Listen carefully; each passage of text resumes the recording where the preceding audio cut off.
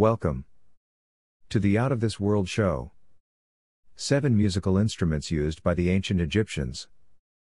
Number 7. The darbuka or goblet drum. A darbuka or goblet drum is a single-head hand-beaten Egyptian drum.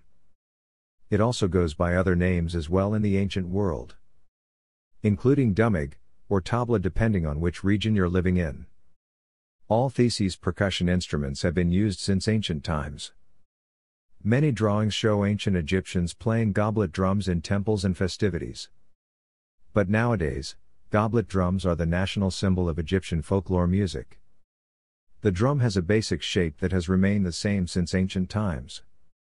The main difference is the drum's rounded edges, because they help produce sounds typical of traditional Egyptian music. Number 6. The sistrum. Sistra, the plural of the sistrum, is a handheld percussion tool that looks like a rattle. Ancient Egyptian wall art shows that they were considered holy and sacred. A sistrum consists of a U-shaped frame with a handle. Unlike many other ancient instruments, sistra were made of metal or another durable material. Also, the design is similar to the Egyptian symbol of life, the ankh. Number 5. The Bene Egyptian harp and lyre. It's believed that the Egyptian harp, or Bene as it was previously called, by the ancients, dates as far back as 2030 BC and was one of the most common instruments during pharaonic times. From looking at the paintings on the walls in all the tombs, you can see how harps developed over time, starting out as instruments similar to an archer's bow. But over the years, they developed into much larger instruments that look more like a harp does today. Most, however, consisted of a long wooden neck with a curved soundbox that resonated when the musician plucked the strings.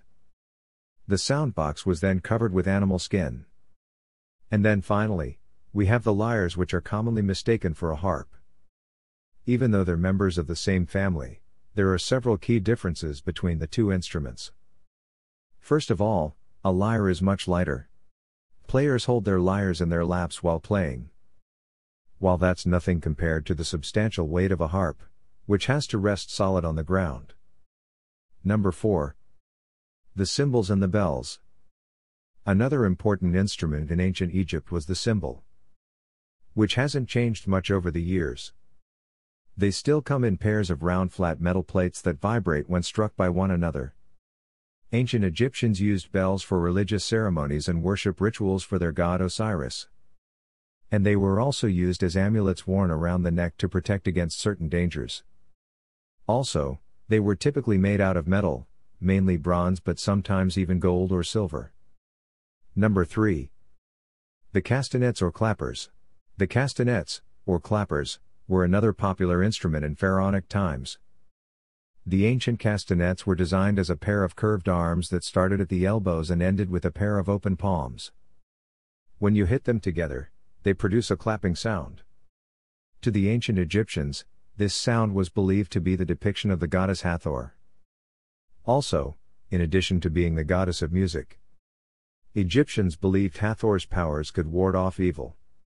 It's why many clappers had Hathor's face carved on them. Number 2. The trumpet and the pipes. You may be surprised to know that a couple of trumpets were discovered in King Tutankhamun's tomb. That goes to show you that trumpets are one of the oldest instruments known to man. Although, back then, they were made of a basic, long pipe with a bell as valves and slides had not yet been invented. Ancient trumpets were made of wood, as opposed to the sturdy metal instruments of today. Plus, metal creates smoother, richer tones. Also, in earlier times, trumpets were used as offerings to various deities. They were also played at ceremonies, celebrations, and during times of war. One of the oldest pipes, or Egyptian flutes, is the ney. It's an end-blown flute with 7 finger holes to change the pitch. Over the centuries, the ney has been used to create sweet and somber melodies. Another example of an Egyptian pipe is the zamara, which is sort of an ancient clarinet made of a reed with 5 holes. Number 1. The lute or small guitar. The lute is a string instrument that dates back to the times of ancient Egyptians. It consisted of a pear-shaped or round body made of tortoise shells or wood.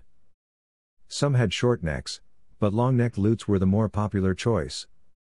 They featured 2 or 3 strings that were plucked using a pick or your fingers. As the strings vibrated over the hole, called the rose, they created a deep, resonant sound. Thanks for watching. Now please like, subscribe and share, for more of the Out of This World show.